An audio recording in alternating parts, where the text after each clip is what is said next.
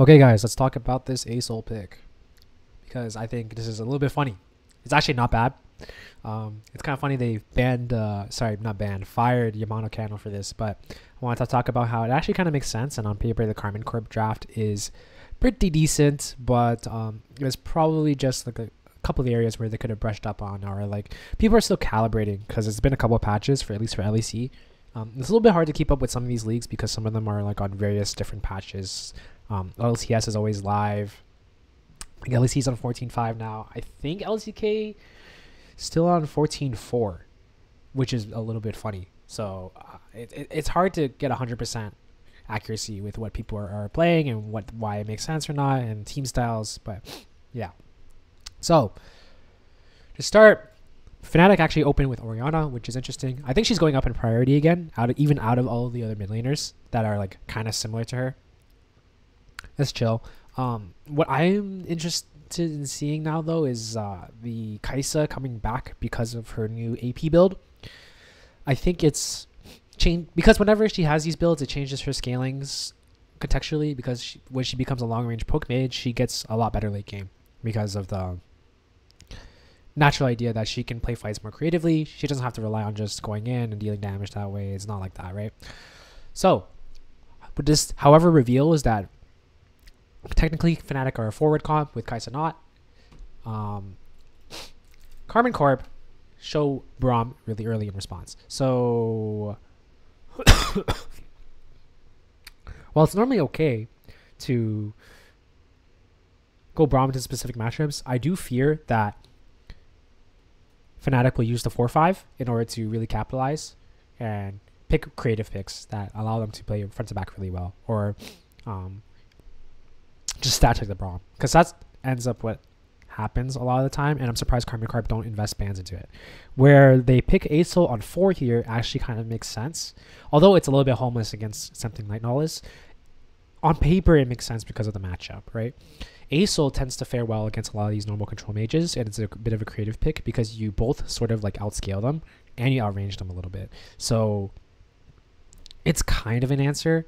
However, because of things like the Kai'Sa, it's not like a true answer, because I think in the end of the game, like if Fnatic just play it out really slowly, really chill, like I think they will still be able to have the range advantage, right? And it will force Karmine Corp to kind of play from a little bit more forward, in which case Fnatic are totally okay with that and they're flexible. My other little grievance was, I think not enough, in my opinion, I don't think enough teams are prioritizing Aatrox as like the premier top laner, because if you think about it, there's not really much else. It fares exceptionally well into every matchup against like all the good top laners except Jace. And being able to play Jace, it actually would have been a good Jace game. And being able to play Jace is a little bit contingent on the player, because it's actually very hard to pilot. That's why you see so many Jaces run it down. Even Zeus will run it down on Jace if he gets targeted very often for it. And like there's like infamous games where he goes 0-6 and like it's not a fun time. So I understand where teams don't pick the counters, but if you're not going to pick the counters, I think you should either pick Aatrox or you ban Aatrox, right? I'd almost rather them ban Aatrox over K'Sante in the slot,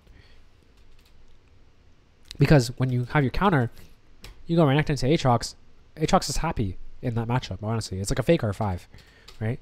And at that point, you could have saved mid for R5 to provide less of a response and give less time for them to react to the asol. But yeah, so that's basically the logic behind the comp. But a couple of things the comp is missing is damage, for one, I would say. They have asol, they have Zeri, sure, but and when you compare the two comps, right, it just seems like Fnatic's comp has more agency and how they can play these fights. It's a very one-dimensional way Karmine Corp can play the fights, and they don't have the range to handle it. So what's going to happen a lot of time is that Karmine Corp may feel like they can just play front to back, but they actually can't, because they can have Renekton losing side lane slowly. The Sejuani is going to be a little bit useless later on. Like that's a separate issue with priority. And although the asol makes sense, I don't think it was enough setup around it. And there's a couple other things relating to the draft that don't set it up for success. And that's probably why Karmine Corp ended up failing out in this series, because there's not enough room for really to give themselves rhyme and reason to be successful with it, right? And that's what allows them to eventually just kind of realize that their scaling is fake, because they somewhat get outscaled, to be honest with you, and which makes them have to play their champions like not according to their identity. Normally, you're gonna play like, oh, let's just chill, let's just scale, but you can't, because you get outscaled actually against this comp, sadly enough. So because of that, it kind of made this draft fumble a little bit. I do think with a couple of extra like decent counter picks, it could have been done, but yeah, that's basically the reason why this fell out. I would like them to try the asol again, because I think it's actually not bad, but for those reasons, I think this draft kind of fumbled.